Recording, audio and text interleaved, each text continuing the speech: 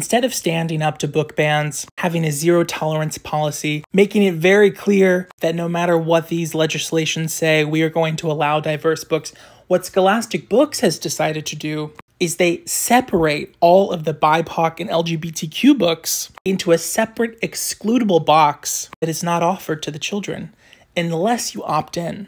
The Share Every Story, Celebrate Every Voice box is by default excluded from the book fairs.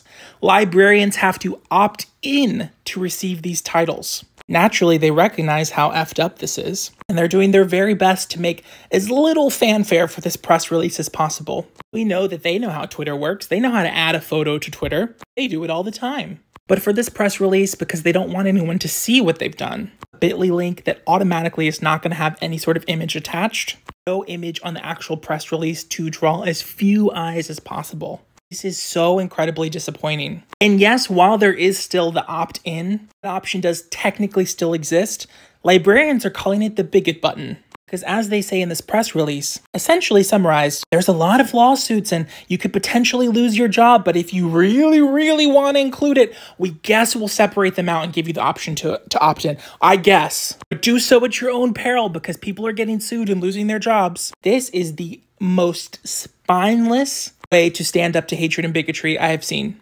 Excluding the boxes from the book fair that have queer books and then have BIPOC books is so effed up. Making the default that people would have this information excluded from their lives, potentially life-saving materials for these kids. I am so disappointed.